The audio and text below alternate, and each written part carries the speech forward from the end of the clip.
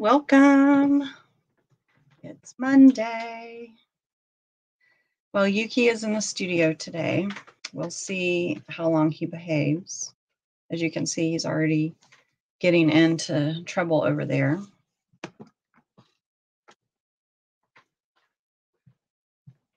Hey guys, welcome. Thank you so much for joining. Oh my goodness, what is Yuki up to?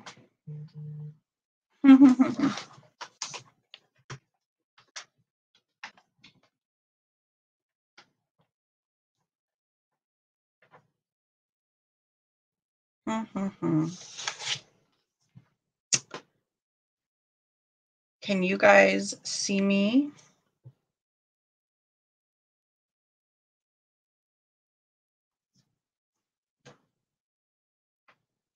Yes. Hey Amy, hey Sammy, hey Diane. I feel like I'm not quite awake. I had my coffee, but I still feel kind of groggy today. I've been working really hard getting ready for my stepdaughter's visit today. Hey, Robin.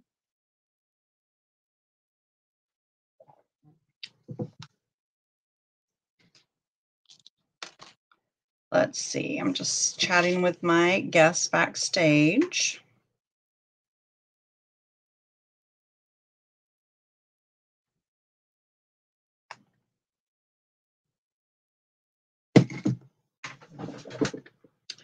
Good morning. So what is new with everyone? What are your plans for the upcoming holiday?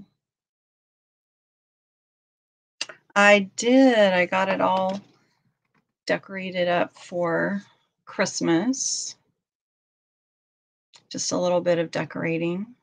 Yes, Yuki is supervising today. So the cats have not been allowed in my studio for a couple months now because it's been so messy in here and just, hordes of dolls. And then Yuki would just wreak havoc and break things.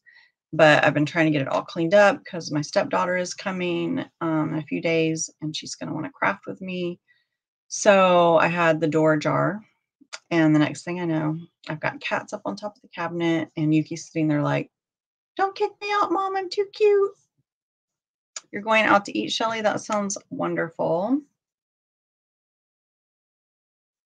Robin is raking leaves. That's awesome. Very fall festive. Diane is getting ready for Thanksgiving. I'm ordering in this year. We ordered in last year too, but it was just me and Chuck. So 2 of his daughters are coming. We're going to have Thanksgiving out on the patio. And so I just figure it'll be easier just to order in and do it that way. Oh my goodness. So yeah, so I've got 2 cats on top of the cabinet and then Yuki messing around doing whatever he's doing back there. But he was supervising me this morning when I was doing a little crafting. Sammy, you're going to visit your dad? That's awesome. Yes, you guys, please like my video. Thank you, Amy. So give my video a like and subscribe to my channel, all that good stuff. And I am monetized now, so if anyone feels so inclined to show me a little support with super stickers, super chats, I don't even know what all that stuff is, but I appreciate you guys. When you do support me, it's totally not necessary, but that feature is there and available if you are so inclined. So yeah, I am going to go ahead and bring our guest in, and we're going to kick the show off and get started. I feel like I need more caffeine, but all right, Morley, I'm about to bring you in. Let's see if this works. Can you see me now? I cannot. Oh my goodness. Can you hear me? I can hear you. Well, and I've got my camera on. I've unmuted everything. I've given permission. So maybe we're just going to be the mysterious audio experience. Oh gosh. Let me just see. Do you want to try going out and coming back in and doing that whole little setup thing where it says test your camera and your... I can. It says FaceTime HD camera. That must be the camera it's using. Let me do that. I'll back out, try it again, and come back and let you know. Okay. That sounds good. Thank you. All right. All right. I'll help you out by taking you out. So we did practice yesterday, you guys. This is Morley's kind of first virtual experience here. So we did practice it and everything worked. So hopefully we'll be able to get him back in because he's got to be able to see me. He's got to be able to see me because, you know, I have surprises to show. Morley can't see me. That's the problem. He could only hear me and not see me. So we got to have him be able to see me because, you know, I have surprises. And that's all part of it. So, I mean, if we have to do it with just him and I on audio, then maybe I can send him a picture of what I have. So maybe I'll go ahead and take a picture just in case we end up having to do it that way. Okay, let me do that. I'll go ahead and take a picture and then I could text it to him if we have to do it that way. Okay.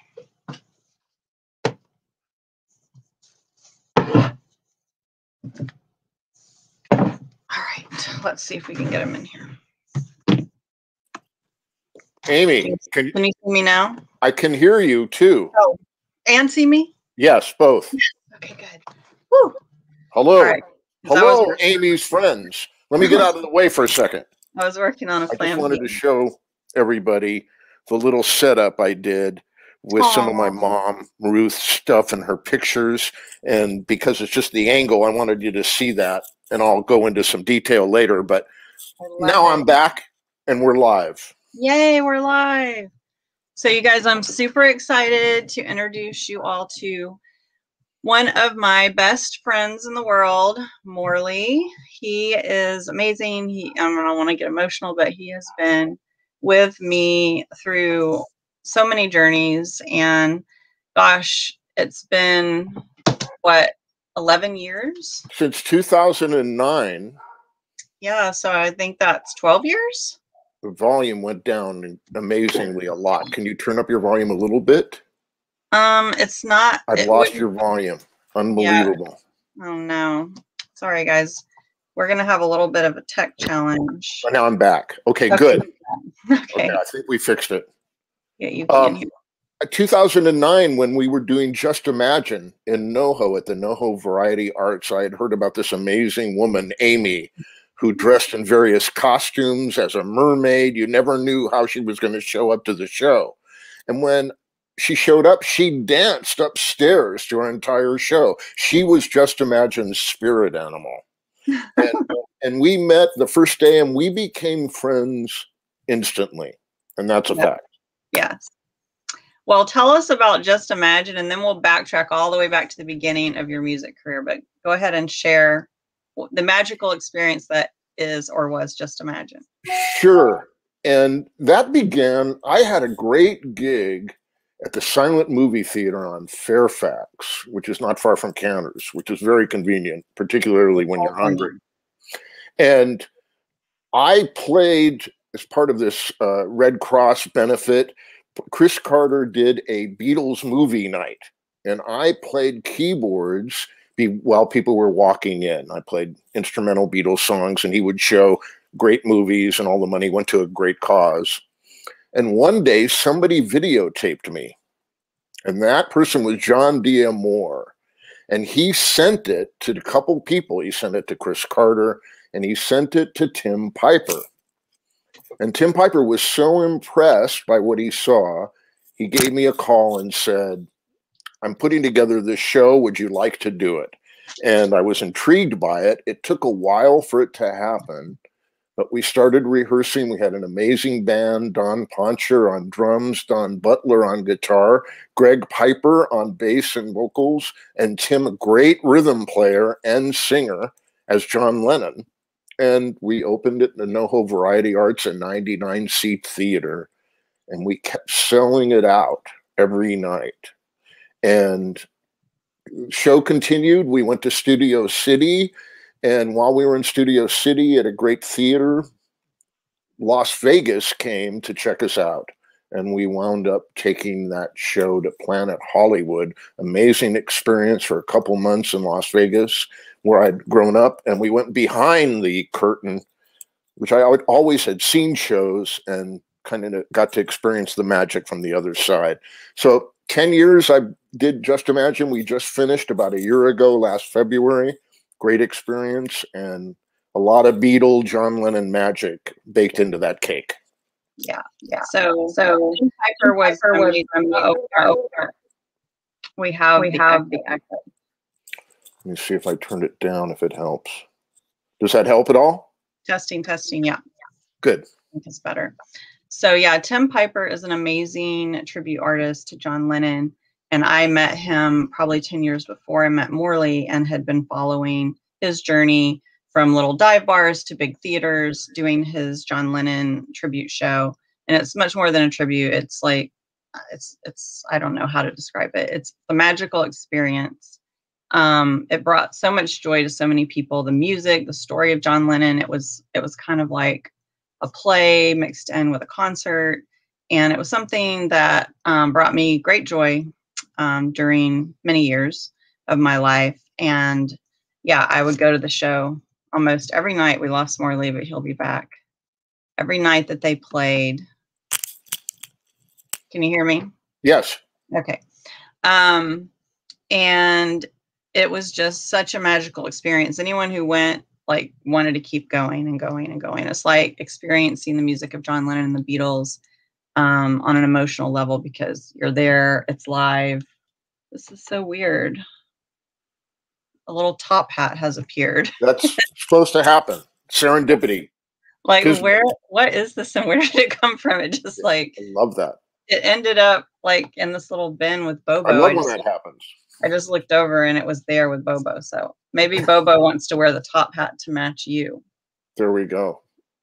So I think that's what it's about. Yes, I love Bobo. And you know, I want, before we get back to Just Imagine, I want to say how much I appreciate your streaming and these live shows that you do and all the creativity I watched during the pandemic. Everybody, I just want to give props. And I think this is a correlation of the arts for you. There's so many aspects of the parts that I know you that are now into these streams, your creativity, just being positive and connecting people. And I want to say how much I appreciate it, even though you will see I'm not one of those people that are part of the group that are selling things, but I really appreciate you having me on today. Of course. Thank you. So anyway, that is Just Imagine. That's how Morley and I met. But let's go all the way back to the beginning of your music career and tell us about, you know, how you got started, the bands you played in, the songs. Tell us your journey. Sure, I'll give you the Reader's Digest version. I think when I was 16, I played Clark High School's assembly in front of the whole school. And my mother, Ruth, and my dad were perceptive enough. They gave me a microphone that I could put into a real piano. And this was in the early 70s, maybe 70 or 71, really before technology. So for that assembly, I played Summer Rain by Johnny Rivers, which is a great song. And in the middle of it, where he says Sgt. Pepper's Lonely Hearts Club Band, I started playing that song and took a big solo. And at the end of the song, the entire school stood up. And I thought, you know what? I can do this. This is something. And of course, really cute girls started talking to me afterwards. So it was a win-win. And that was really the beginning. And I did a lot of theater too. And I think that those are the two aspects. Theater is kind of the correlation of all of the arts under one place. And I think that's the great thing about Just Imagine, is that we played all these great theaters in Reykjavik and Cancun and in Chile and Canada. And it was just amazing seeing these theaters and being able to play John Lennon and Beatle music. I think the next thing that happened, besides being in a great theater department in my senior year, where they let me write music for some of the plays as well as be in them. So that was really a good spot. And I think where it jumps forward is one of my close friends that was managing my high school band was named Dennis Turner. And he was barely in his 20s. He went on to manage George Benson and Peter, Paul and Mary. And his biggest act was Kenny G, because they would go to the White House 2 or 3 times a year. But when Dennis managed us, he introduced me to Maxine Sellers, who was a folk country artist on Folkways, and she had one album out on Capitol. This was 1975, and she loved my playing. So I went and kind of played at her house in Beechwood Canyon. She said, we've got to start rehearsing right away. And my first professional gig was Monday nights in Studio City, right next to the theater where Just Imagine would be a decade and a half later, the Blah Blah Cafe. And we played every Monday night. I made $25 cash every night, and I was really raking it in the beginning, as you can tell.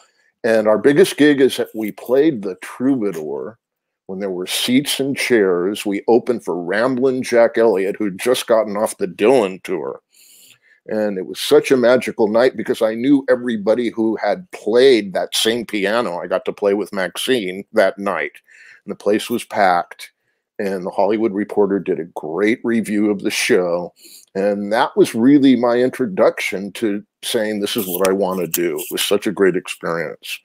And then by some chance, the singer-songwriter I was introduced to, John Raskin, and he was a great songwriter. We started writing new wave songs. They got faster. Coffee and Stimulants got faster. And we put out a Bugs Tomorrow album on Casablanca when I was in my mid-20s. And that led to me playing with a band called Andy and the Rattlesnakes, who played around town a long time. Certain members of that band were in the Red Hot Chili Peppers and Frank Zappa's band, and then the Bone Daddies. And the day that Andy decided he'd played too long in LA and went to New York to become a doctor of music was the day that Tim McGovern, formerly of the Motels, and Roger Prescott of the Pop came to see the last Rattlesnake show. And Tim was so impressed with the band that he took all of us and turned us into Burning Sensations, who in 1983 had a MTV video called Belly of the Whale. And that did really well. And we toured and traveled and played for a while. And eventually that led me into meeting and playing with a few other artists, Stu and Heidi, who eventually went to New York and won a Tony for Passing Strange. And that led me into playing one gig with Dramarama where I played 2 songs and eventually wound up as their called Secret Weapon. And I've been playing with them on and off now for 15 years. And I'm on their newest record called Color TV. I'm really proud of it. And all of that, a lot of it happened during the year of the pandemic where I couldn't go or do anything. A lot of magical things seemed to happen during that time and allowed me to continue playing music. Even through last month in September, Burning Sensations got back together. We played 3 shows with Dramarama in September, and that's the first time we played these songs in 30 years, and that was a magical experience. That's awesome. Well, I love how even though there's been so much tragedy with the pandemic, so many of us have found the positivity and our pivot, as you have taught me to pivot during the pandemic, and have been able to manifest magical things despite everything else that's going on. So we will get to pivoting and positivity soon, but I wanted to just mention that Belly of the Whale was a song that really struck, you know, or it really inspired me as a child because I saw it on, of all places, the Disney Channel on DTV. Yes. So that's how I knew Belly of the Whale, but it was such a fun song. It was so positive and upbeat that, yeah, I just loved it. So well, I wanted to say that about that. The song was on MTV for a window in the summer, but when Disney purchased the song and put it on their television and their compilation, whole other kids and generations discovered it like a decade later. And we had another second song. We had a song in the Repo Man soundtrack which was Harry Dean Stanton, some great actors, about LA and the punk scene. And that song, the movie came out, it didn't do really well at all. But once that movie went to cable, the desire for it went crazy, and they had to re-edit it and put it out again for TV, and then they put new versions out, and it's now a successful movie. And that song, Pablo Picasso, people know that we're in that soundtrack that didn't even know we did Belly of the Whale. So that was a second blessing for that band. Wow. And those are the two songs we feature when we play live. We just played the Greek Theater, and then we played a lovely venue in Sarasota called the Mountain Winery, and we played Humphreys in San Diego. Just an incredible experience. Wow. Well, I am blessed that I did get to see you perform with Dramarama, many years back. That was fun. It was fun. And I did want to mention also that Morley was there on my first date with my husband, because I took my husband on my first date to see Just Imagine. That was our first date. He met me at the theater, and I wanted to be surrounded by all of my brothers, my band brothers, because I was so nervous. And so Morley got to witness our first date and be there on that first night, which he thought it was magical connection from the beginning, right? Amy, talk for a second. I have to plug in the adapter, so take cover for just no worries, no worries. Good. So I think I solved the mystery of the top hat. So I'm in the process of cleaning up all the Halloween stuff, right? And I had this guy in a little assemblage, and look, he's missing something on top of his head. And there are teeth marks. The mystery is becoming solved. So there are teeth marks on the hat, and it seems as though Yuki pulled the top hat off of the pumpkin man and brought it to me. So I guess Yuki was excited about Morley coming to be our guest today and brought the top hat out, bit it off, and brought it out. So Morley is known for his signature top hat. So we'll let Bobo wear it. Very cute. And I see that we have a special guest cat that appeared right behind us. Oh, that's Ponyo, yeah. So Yuki apparently brought this top hat to us. See the teeth marks in it? So talk about being in tune. He knew you were coming. All right, Ponyo, let me have to get up there. All right. Make sure that this is getting power, and then I'll know that I won't. Yes. Okay, we're recharging. Everything is good. Okay, so yeah, we were talking about how from the beginning, the first night I met my husband, you felt that it was a magical connection. Oh, I think everyone in that room could feel it. We were all very happy, but it seemed like that entire night happened because you and Chuck were meeting. It had that feeling about it. Yeah. And we were all very thrilled to witness it, because we felt this was really a strong bond, and it was a great thing to be doing Beatles songs while you and Chuck were having your first date. Somehow it just, and if I can just say that one of the great concerts of all time that I ever saw was Three Dog Night at the Convention Center, 1970. And I did not have a great seat that night, but I ran up to the front and I saw so many amazing tunes in that band. I'm such a band guy. Not only three incredible singers, but just one of the great rock bands is Three Dog Night. And I had a chance to hear that. They did It's For You with those three-part harmonies, and you better believe that impacted every single thing that I wanted to do in music. Harmonies. And so very synchronistic that there was Chuck and you at our Just Imagine show. After my Three Dog Night journey, I worshiped those first two albums growing up so much. I played them out. I played them as much as Beatle albums, unquestionably.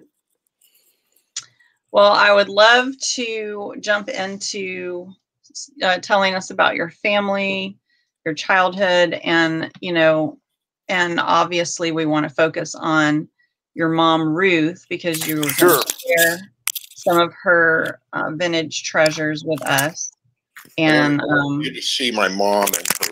I'm looking forward to getting to know more. Oh my gosh, what? I never knew that. But I'll be back. I'm back. I never knew your mom had the hat thing going on too. So this runs in the family. Yes, it did. And you know what? She would always comment about the size of my hat. And she would say to me, Morley, you know, there are hats that are much smaller for your head that might be a little bit more, because she thought they were, you know, this is my mom. This is a shoe of mine that she gold bronzed. And this is saying a lot. And the second shoe has gone missing, and it was very concerning for her. But this is, if you can believe that I used to be that small. That's awesome. Remember when they used to bronze the shoes, you guys? How many of you have baby shoes that were bronzed? And I want to say, I think the most precious thing I found is this Israeli Yiddish card deck that was in her 1970, 1969 Mahjong table. These cards are from 1974. They're in Yiddish, and they come from a company that made Yiddish card games so you could learn the language and still play cards at the same time. And it gives interesting Israeli names for them, and they're all really cool. And that was one of the treasures I found. I also wanted to show, these are my mother, the smallest girl looking at one of my grandfathers is my mom. My Aunt Sari is the woman on the far right, one of my uncles in the middle, and those are my two grandfathers with the big beard. I've never met them. And the one woman behind Sherry on the left is my grandma, Bubby Toby. Wow. So I wanted to show that. That's my history. And I wanted to say also my dad's history. Marilyn and Shelley, my two close cousins, they've passed away, but their daughter Shauna is just my favorite relative. Were so great to my mother.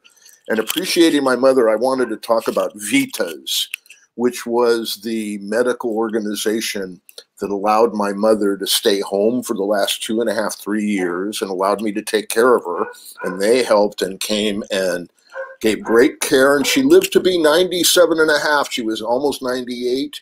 And she lived a great, long, happy life. And that's what really I was kind of blessed to be able to take care of her the last few years, because most of the time I was auditioning for shows or getting on some plane and doing gigs.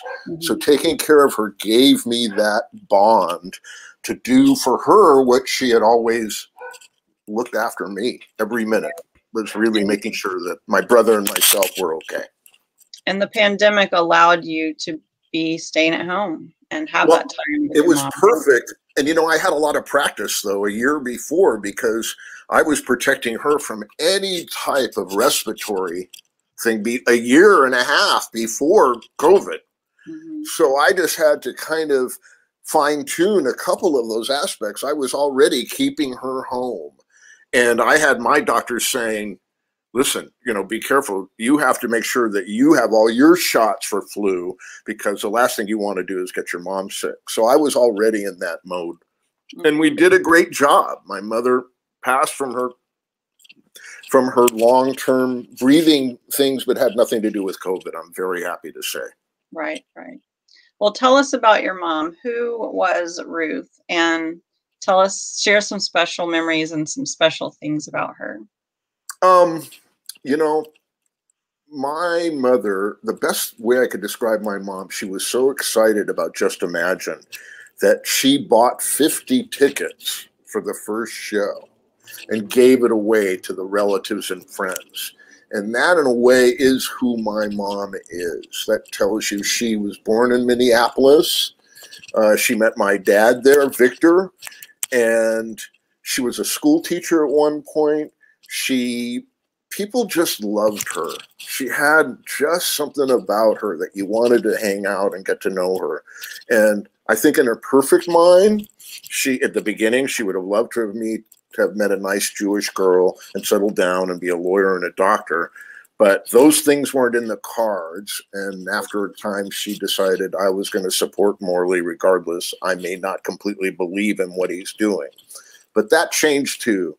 But you know what? My positivity and pivoting and those things came from her really wanting to be connected and a people person. And, you know, I sit in her room and in her chair every day, and I feel taking care of her dog, George. You know, that's a good way. I'm honoring her memory. And in some ways, I guess I was given the aspect of one of the 10 commandments, you know, honor your mom and dad. And I actually got to do that. So I appreciate it. So your mom really loved fashion, didn't she? Have Oh, yeah. She was a styler. Yeah. Yes. And let's see. Let me show you something funny. Okay. This is really just one of the outside of my mom's. I've never saw her wear this, but this is really a great example of my eclectic mom's outfits. And I remember when my band with Stu and Heidi opened for Blondie at the Fillmore, at the Wiltern, and I looked out in the front row in the pit, and there was my mom in a leopard skin outfit with a hat and the glasses, and she totally looked like some Palm Springs superstar. That's awesome. And that was just really, that's telling my mom she always dressed great. She always looked great and had a, outstanding collection. If we ever do this again, we'll go to the living room, and there's a whole collection of different photos that also tell a different story. And I just brought a few things to give you the vibe. Right. Well, let's see what else you have brought. Sure. She loved her collection of little dogs. She loved these things, and she had many of them. Oh, her Beanie Babies, yeah. Her Beanie Babies. She was totally collecting and thought she had a box of more. I have not found them. And she also collect type of artifacts like this are around the house. And I'm not really even sure how long or old they are. It's been there forever. I think it's 70s. Yeah, maybe. I would say definitely. That's what it looks like. So there are a lot of things like that. She has 2 closets full of clothes, which I have not gone through. And well, let me help you with that one day. Yes. And I was going to even say to you, it would be very helpful. And if there are things here that you can utilize, then that's also something that you would be more than welcome to. I would be honored. Yeah, I really, that was one of the thoughts I had when we were going to do this. And I thought, you're the perfect person to come here, and not only being able to go through it, but to identify even what decade, because I'm a little bit clueless when it comes to the dates or decades of certain things. And I know she has some classic stuff that you would enjoy. That's awesome. So tell us what it was like growing up in your culture and your mom, and how all that played into your upbringing. Sure. You know what? When I think about being nervous before shows, it's only happened 2 or 3 times. And the first time was the Friday evening of my bar mitzvah in Las Vegas, where I had to play the organ through the service. So here I was, 13 years old. I remember my feet almost didn't quite reach the pedals. And what I remember about it is this is kind of a metaphor of my upbringing, that I was so nervous that my foot on the volume pedal kept going up and down during the service. And the rabbi and the cantor would look at me and saying, shh, like I couldn't help it. It was nerves, right? And so that's what I remember. And that kind of describes my upbringing. I was not really a person that focused on the religion, but I went through the process. I was bar mitzvah. Of course, there was the bris, which was, the first experience. And then there was the bar mitzvah. And I was, I think that, socially, I really enjoyed AZA, which was a hang where we would do 1 night a week.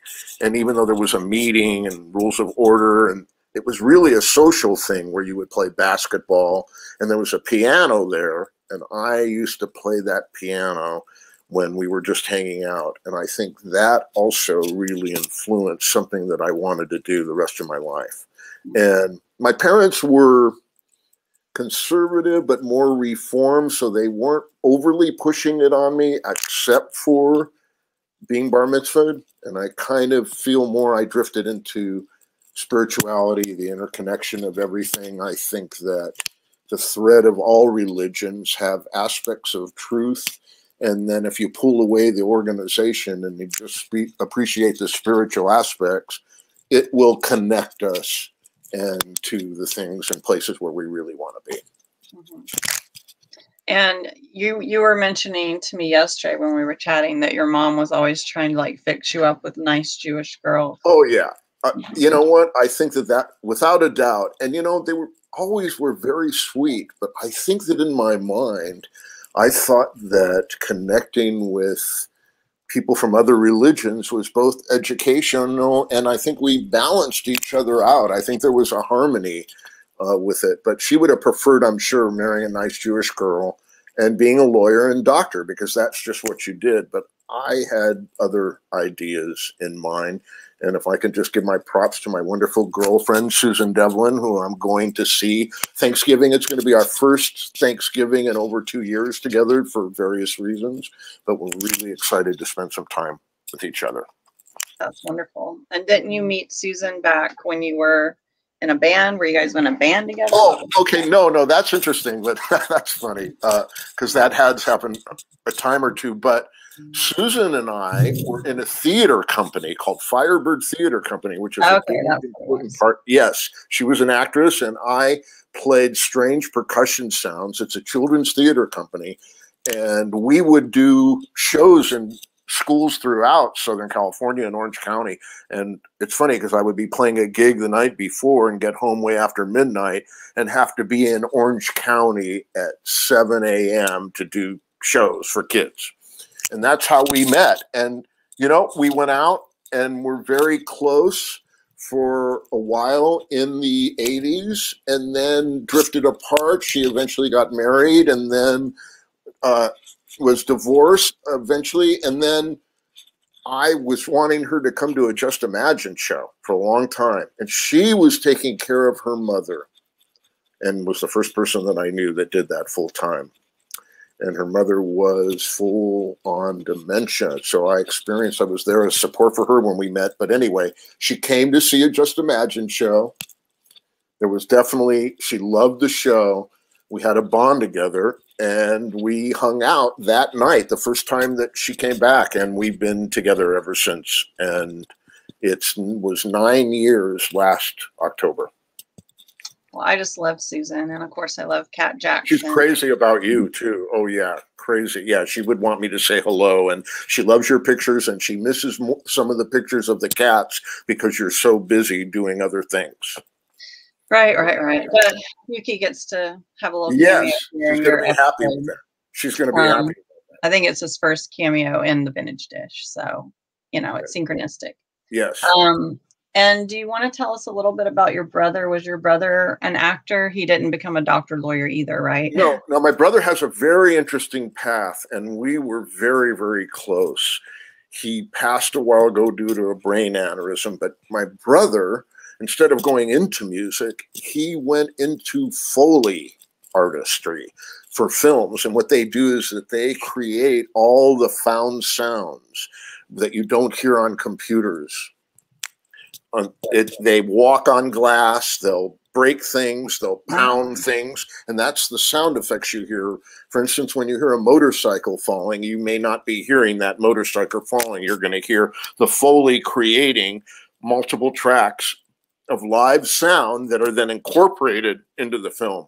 And my brother did 85 films for Warner Brothers. Some of them are films you've seen many times, from Schindler's List to Perfect Storm to Shawshank Redemption. If you stay for the credits if you go and do a search on Kevin Bartnoff in the movie credits, you'll see all his films. And if you stay to the end of the film, when any of them come on, you'll see my brother's name, Kevin Bartnoff. And every year during his birthday, I link all his films and his poetry. He had a great poetry mag in the 90s called The Moment.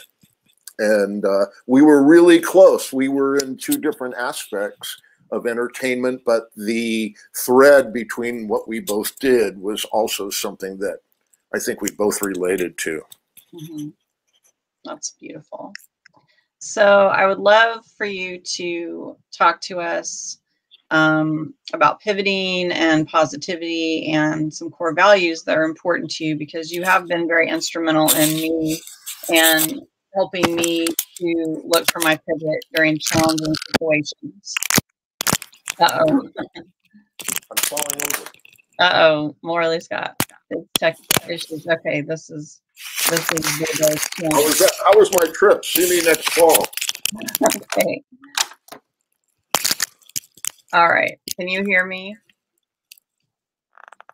Yeah, I don't You're think right there, Amy. about his headphones. This is my first attempt at this, and Yeah, Morley has not streamed live yet ever, so StreamYard is not the easiest. But I will be back in a second.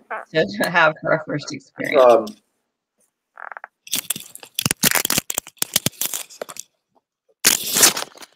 Can you hear me now? Yes. Mm-hmm. Okay.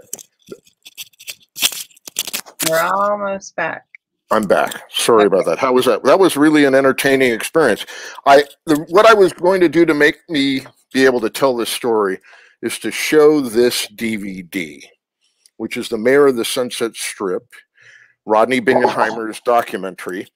And that kind of illustrates pivoting and positivity, which is not helping my connection. But here's the story. I had written a song called For the Time Being, and that song was written. It's okay. Yeah, thank you. That song was written because I had been giving songs to Rodney on K-Rock for a really long time. Not my songs, just bands and things that I thought he would like. And he kind of looked to me to give him certain things on the street. And one day I gave him a song of mine, which was called The Law of Attraction, which just tells about pivoting and focusing on that which you want and intend to have a perfect day and joy will surround you. And when I gave him that song, he said, "It's about time." And then he started playing it, and other radio stations started playing it. And it was so inspiring that I wrote For the Time Being about focusing on that which you want, pivoting from the things that you're not wanting, and appreciate the blame away. That was the pivotal line in the song. So flash forward, they're making the Rodney movie, and I submitted For the Time Being to be considered for the soundtrack to one of the record producers, Chris Carter, who's a founding member of Dramarama, but now has Beatle radio shows on multiple networks, including Little Steven's Beatle channel and on KLOS, which he's had for a long time. And he's a great friend of mine. And I gave him that song, and about 4 months later, he called me and apologized. He said, "That song slipped through the cracks, and I'm really sorry that it didn't make the soundtrack." And, you know, I was so connected to that movie anyway that I decided not to be frustrated about it. And I continued to go to the screenings. And I saw where my song could have gone in the end credits. And I thought, this is where it could have gone, but I'm still going to appreciate the ride. And about a week later, I was working at Screen Actors Guild, which was my job for about 18 years. And the phone rang. And I had a strange feeling about it when it rang. And it was Chris Carter. And he said, "You're not going to believe what I'm going to tell you." He said, "The director did not like the song in the end credits. It was too slow. And they're creating a separate session. And we're going to go in and put your song For the Time Being into the end credits of the movie. Exactly the area where I saw it, where it could have gone." Wow. And that is, I appreciated the blame away, and the song wound up in the movie. And that's the best example I can give you of pivoting to having something happen that you want and having specific proof that my philosophy worked. Right.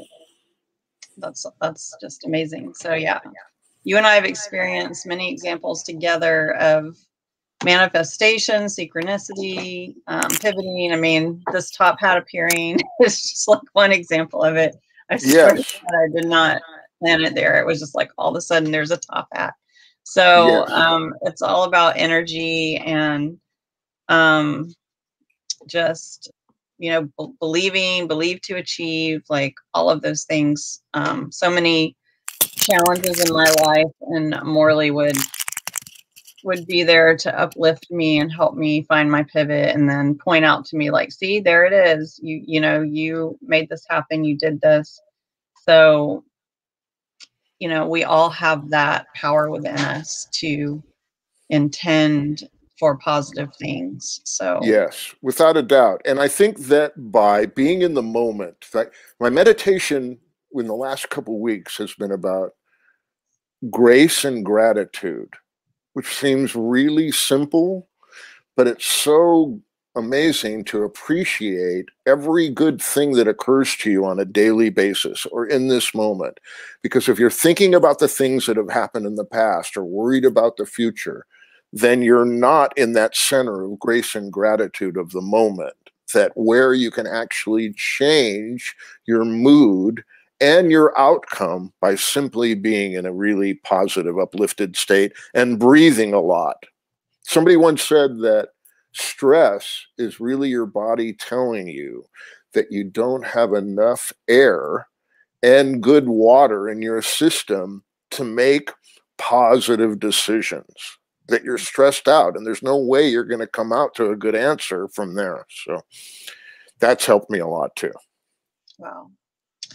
Well, I want to share a keepsake that I have brought today. This was a creation by my Aunt June, who was here earlier. Maybe she still is. And you guys know I have talked about Aunt June many times and how instrumental she was in my life and making me who I am today.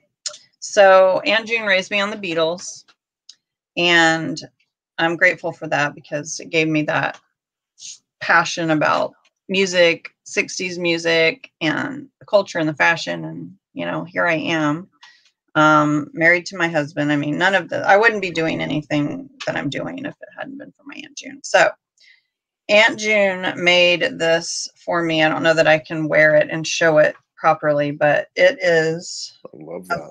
a flying glove. So if you guys are familiar with the Beatles' Yellow Submarine and the Glove. cartoon, this is the flying glove that Aunt June made for me when I was just a little kid. And she made it out of a glove, and she embroidered all of these details on here. I mean, look at all the details. Love that. And she even put my name on the back. Really So great. how I still have this, I don't know. If Aunt June is still here, you can tell us maybe how old I was when you made this. Maybe I was 3 or 4 or 5. I don't know. But this is flying glove, and I would go around with it on my hand and go, zoom, flying glove. I love that. She also did a whole little illustration book of illustrations from the Yellow Submarine. And it was in a spiral notebook, and it is around somewhere. I don't know if it's here with me in California in storage or if it's still in Georgia, but it was all part of Aunt June's magic that she gave to me. So, no, Yuki is not allowed to play the flying glove. So, I wanted to thank you, Morley, so much for being a guest on my show today. Thank you, Amy. It means so much to me, and I hope that that you've inspired some of our viewers out there, and I hope they enjoyed seeing some special treasures from your mom. And I look forward to the day that I can come and help you go through her closet. Yes, you have an open invitation. Thank you for being such a great sister to me, Amy. You've been really so helpful. And I just want to say that I feel really lucky that you and I have continued our bond. And thank you so much for having the show. And I want to give props to all the people that are creating and selling their wares online. It's such a great thing that people can do from home. I mean, not only during the pandemic, but forever. And it's been very inspiring to me to see you do your journey. Thank you so much. Well, before you go, I have a special gift that I made for you as a thank you for being here today, and just as a thank you for being my friend all these years. And so sweet. So I made this special doll. It is it's a Ruth angel. It's an angel of your mom. I love that. Oh, she would love that. And the hair color, she would really love that a lot. And I gave her a little George dog. Look, it's George. And if I can just say, the song Dog Georgie by my new band, Randy Californians, is all about Dog George and taking care of my mom and the connection of pets. And if you'll do a search on Morley Bartnoff and the Randy Californians, you can watch the video about Dog George. Features his barks and his image and his barks and the entire song. One day I'll figure out how to keep the sound in. Yeah, don't worry. It'll happen by the next one. And of course, she's in her leopard print and her velvet leopard print. That is so much like her. That is so funny. Thank you, Amy. Very sweet. Welcome. So you guys, all of Morley's links are here in the description of the video. I will add the Dog George link as well. But if you would like, you can follow Morley on social media, Instagram, Twitter, Facebook. Reverb Nation features his music, and you can also find his videos on YouTube here. Yes, at Cosmorley is my TV IG, which tells a great history of a lot of my music and the bands I've played with or that I appreciate. Yeah, so on Instagram, go to his Instagram and click on the IGTV icon, and you can find lots of fun footage of Morley as well. Thank you so much. Guys, thank you. Have a wonderful week, everyone. I look forward to seeing you all again very soon. I will be back. We will not have any sales this week on YouTube, but I will be on Facebook for Black Friday for my sale with Ron Dante of the Archies. That's at 4 p.m. Pacific, 7 p.m. Eastern on Facebook. I will post the replay here on YouTube. And then I will be live with a Black Friday sale with my husband, Chuck Negron, formerly of Three Dog Night, on Facebook on Saturday after Thanksgiving. And that is also at 4 p.m. Pacific and 7 p.m. Eastern. And I will post the replay here for you guys to watch on YouTube. So have a wonderful holiday, everyone. Stay safe. Treasure your time with your loved ones. And happy Thanksgiving. Thank you so much, Morley. Thanks again, everybody. See you soon. All right, guys. Have a wonderful week. Bye-bye.